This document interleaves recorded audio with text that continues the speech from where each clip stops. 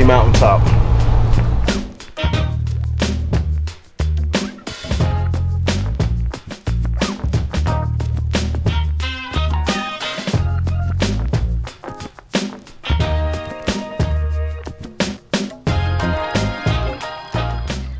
Hey guys, we made it. Yes, we're here.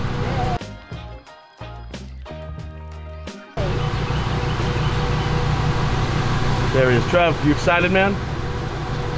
Yeah. Friggin' ready.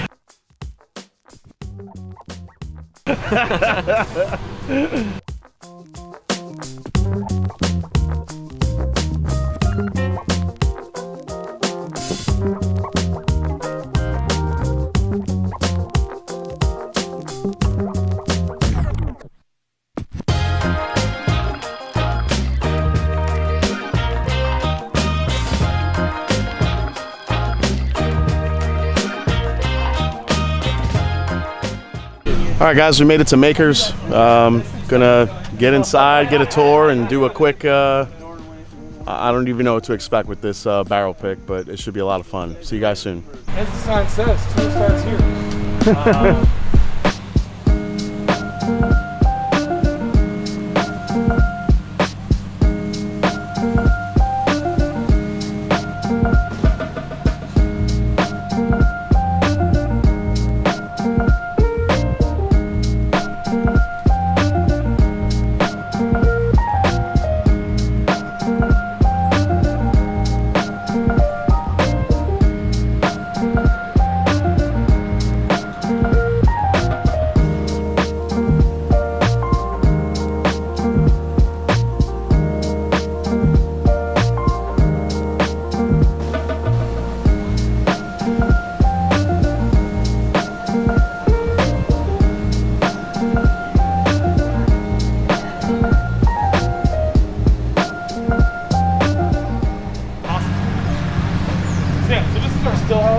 Kind of a quick overview. Still house. We have all of our office space here. So this is actually Bill and Rob's office is in this building. Our quality control lab. So this is our quality control right now. Keep that in mind, and then I'll show you where quality control is being built.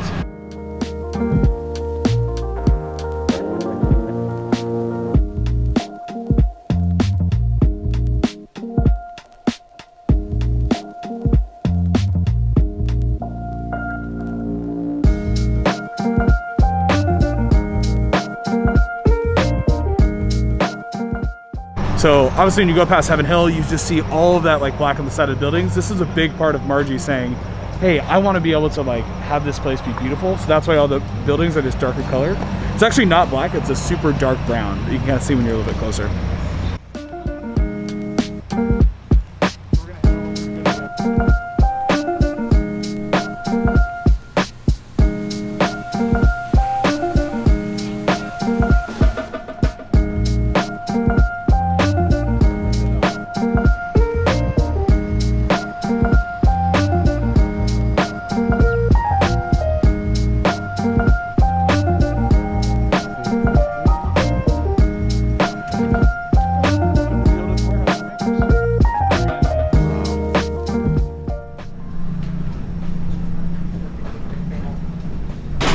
Here we are, guys. We are in the Maker's Mark warehouse. This is awesome.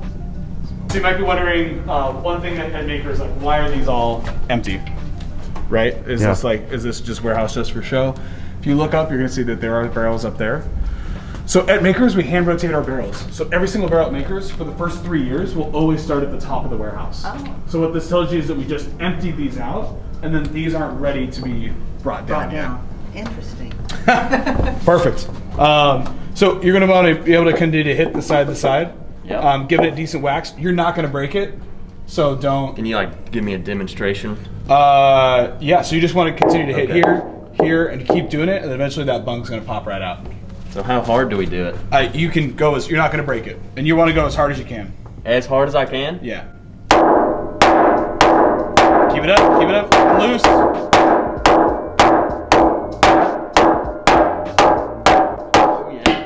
There it is. Nailed it. Nailed it. Oh, baby. Put it all the way in there. And don't cover it up yet. Give it a little swirl. Perfect. And then you're going to cover it up. Make sure that seals really, really good. Is there like a proper holding technique? Right there is great. Yep. And you're going to pull this out, and then you're going to want to be able to get it right in there. Okay. I don't know why this just feels right. And you can actually, you just let that roll. There you go. You just open that up, and worst case scenario, we spill a little bit.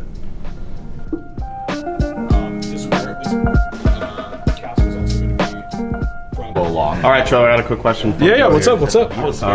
So, what's the procedures for rotating these barrels in and out and above and down? Like, what is that? Yeah, for sure. So you're actually gonna have this behind you. So, I mean, it's truly done by hand, right? So first 3 years is gonna be the top of the warehouse, and then we're gonna be able to rotate those down. So 3 years traditionally, and that's gonna be, hits a taste vision. One of those flavors that we're able to try, rotating down to the bottom floors. When you're rotating down to the bottom floors, you are gonna have an elevator that's gonna be towards the very end. We're gonna be able to roll those barrels out, and we actually put them on a jack like this.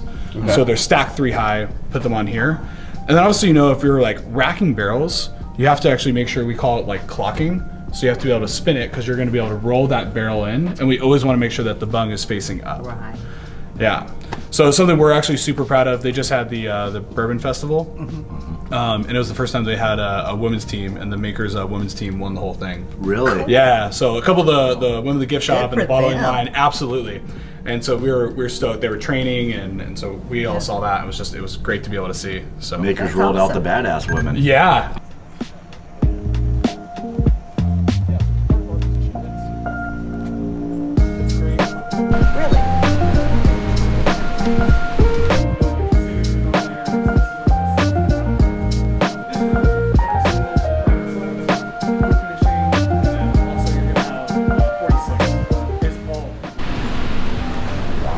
What's in this beautiful door? Whoa. Dude, that's badass. And it's nice and cold in here. Yeah.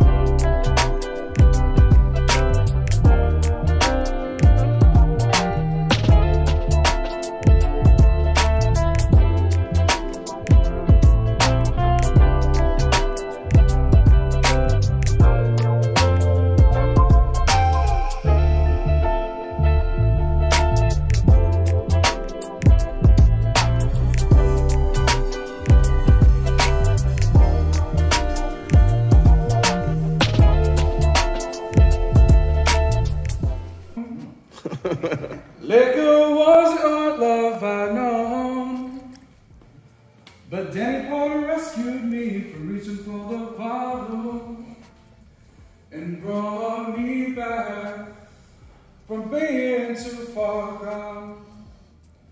You're as smooth as Loretta whiskey, and you're as sweet as... When's the last time you had something sweet? 2 minutes ago. 2 minutes ago, okay, what did you have? If I say like, when was the last time you had something bitter? You're like, maybe the last time I had an IPA. There's just like, not as much of an association with things that are bitter, that are great, and memories that we celebrate. Right. Right, so we're coming here today because you're gonna be able to recreate what Bill and Margie did, and they had their own flavor vision. Right, and then you had Bill Samuels Jr. He created his vision for Makers 46, and that was to create a bigger and bolder version of Makers with a longer finish. So when we're going through and we're thinking about, we want to be able to do our barrel selection, when everyone else was doing it, we knew that we really couldn't do it in our own way. We couldn't roll out 4 barrels of Makers and have you try them, because we rotate all of our barrels and we believe in consistency. So all of a sudden that would be a really boring tasting. You would just be right here trying these like 4 things that are pretty similar.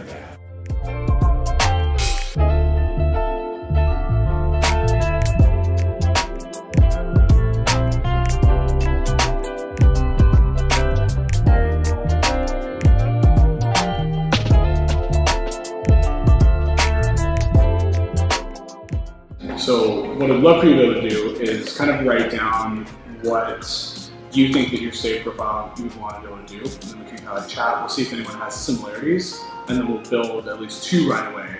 Try those just so we can start to dive in and see how it's going. That's a good way to do it. But go ahead and write down, like, kind of theoretically what you're like leaning towards, and if you could just throw out a recipe right away, let's do that. We'll go around the room.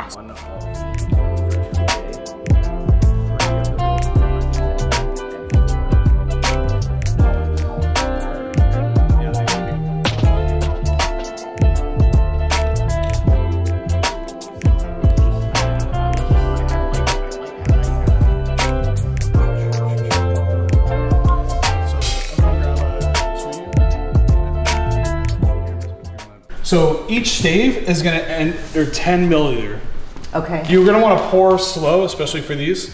What I would recommend is not just filling all the way up, because say if all of a sudden you over pour on one, then you just messed up the entire selection, right? So if there's 2, don't fill up 2 and then go ahead and fill up 1. Just fill to 20 with P2, and you definitely wanna be able to use this as well. All right, and you would fill it, because there's 2, you would go to 20. Yep, exactly. Okay. Yep. And then a lot of people tend to hold up like this to be able to see it. Okay. This will make it uneven. Okay. So for a better measurement, Try to keep it down. keep it down, and then be able to like look here.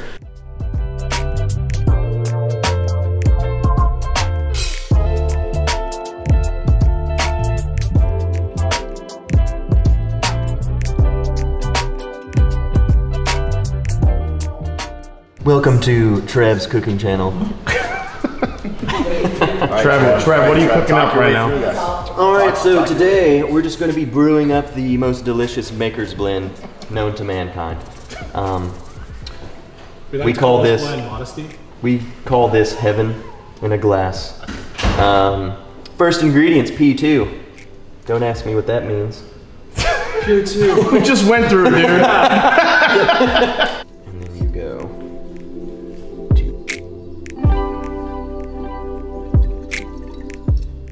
So I need 20 of this guy. Cuvée. It's French for delicious. Pretty sure that's not right, but we're gonna go with that today. Pretty sure that's So right. you're telling me you know French now? I do not, but it doesn't sound right. It's okay. I speak French. Don't ask me what San Diego stands for. Are you doing math right now, Trev? 20. I took a math class once. Okay. Just once? Yes. Made a C.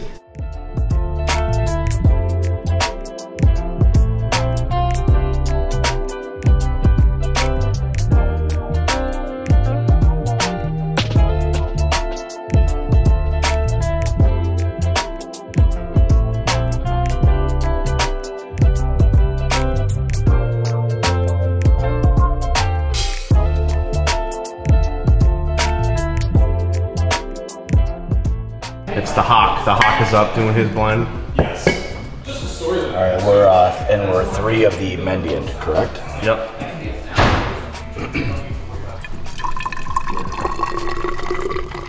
What's let me ask you guys this. I think you nailed that. Yeah, I mean to lay this whole thing out like this and like be able to blend and create your own, I mean, like true crafted blend. The time they took, they didn't want you. Yeah, it doesn't get any better than this. I'm just very, it's a once in a lifetime opportunity, and I think you guys. Yeah, you're welcome. I mean, that was the one thing we talked about early on, was getting people involved and not just doing this whole thing ourselves, because I mean, it truly is like a community of people. Yeah. Like the people who support what we do, and like we started the club because of that. Like that was the whole part of it. Yeah, I mean, we wanted to be able to do something that was fun and get people involved and all of that. All right, guys, so we just finished blending. Trev, why don't you reveal the name for our pick, and I want Karen to talk a little bit about the flavor of it. What do we got? What do we got, Trev? All right, so we picked number 5. That means nothing to you, but what it means to us is that the blind speaks. And we kind of, you know, I say we, Jason and I, were kind of leaning towards number 3, We blinded them, and it was a blowout win for number 5. So blinds really hold a true, you know, power. They speak. Yeah, Hence- the blind hence- speaks. hence- It doesn't hence the matter. name, the blind It doesn't speaks. matter how much you like it. When you throw it blind, you know, whatever's the best is what we're gonna do. And Karen, can you describe a little bit of number 5? Why do we pick it? You know, it was the complexity, the viscosity, and the finish. For me, it's always about the finish, or what you get on the finish. The nosing notes were absolutely wonderful on both blends, but the difference, I think, came down to the finish for me.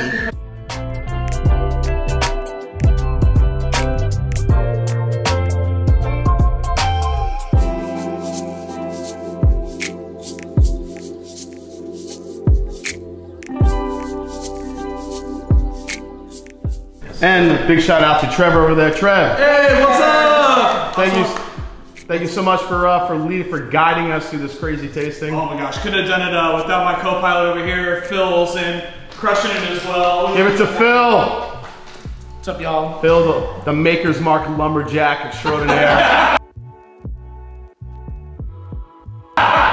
There he is. He's cutting wood and blending blends. What is that? So this is gonna be your barrel proof certificate. The birth certificate, I love it. I love this. I love it.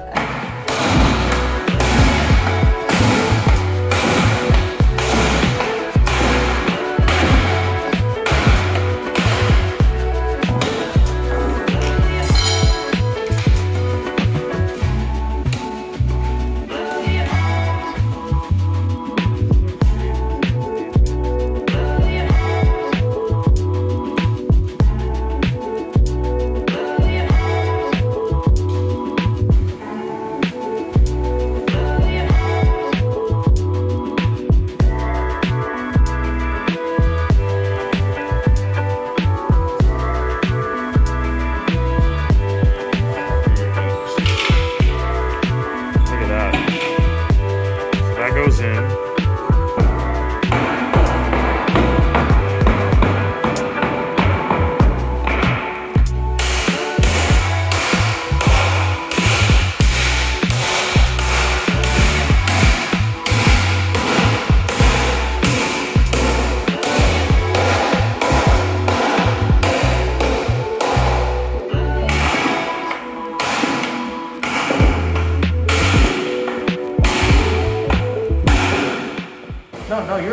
No, you go. Where do I sign this? Wherever you want. Whatever you want, man. Do I do my signature? Yeah. Whatever you want. Whatever you want on there. You don't put go braids. Probably put the wrench in there somewhere, right? Yep. Yeah. Hold on, let me do.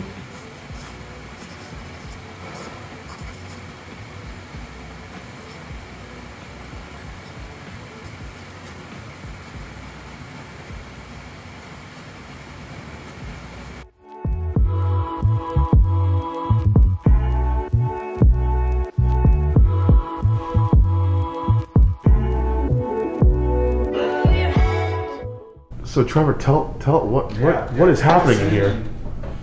If you want, you can take a mask off as long as it's just us. Yeah. Yeah. So what? Yeah. So this is one of our other oldest warehouses. So we are a big fan of the jewelry. So this is the Spirit of the Maker. And so what this is that you have the red as representation of the wax. You're gonna have the blue that's in here as representation of the water. Green is gonna be for our grains. You're gonna have that amber color that runs through to be representation of the whiskey. You can see these little angels in here to represent this angel share. But it's truly one of the most like breathtaking spots of the distillery. It is, and thank you for the explanation. Yeah, for sure. Absolutely. I mean, that's very interesting. Yeah, and I think just being able to see this and look up. Rob was reaching out to Dale Chihuly for a while and kept saying I was impressed by his work and said, you know, there's something here. There's a collaboration here. There's an art installation here all throughout the distillery. Okay. Yeah. So Did he have them outside? Yeah, So outside we and just all did around. that at Cheekwood in Oh, cool. Nashville. Nice. I mean, it was amazing. Yeah.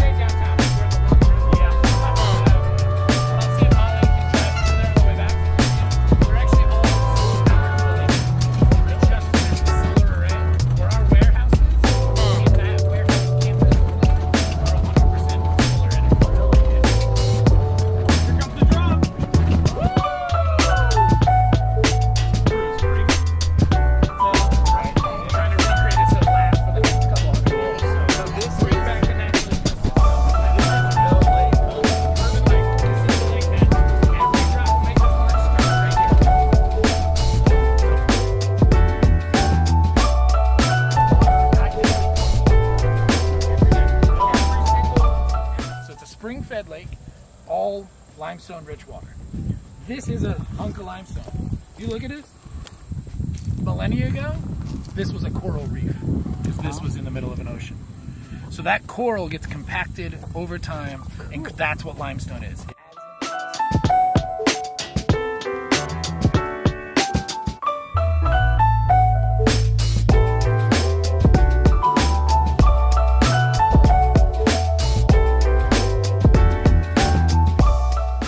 Trev, was it worth it, Ben? Was it worth it? It's friggin' worth it. Absolutely. How do you feel in Talk? Incredible. What an absolutely incredible experience. You guys are, you're in for a real treat. So look out for the Mash and Journey Maker's Pick. You'll really appreciate it. And absolutely once in a lifetime experience. Thank you so much to the Mash and Drum and Bourbon Journey for this opportunity.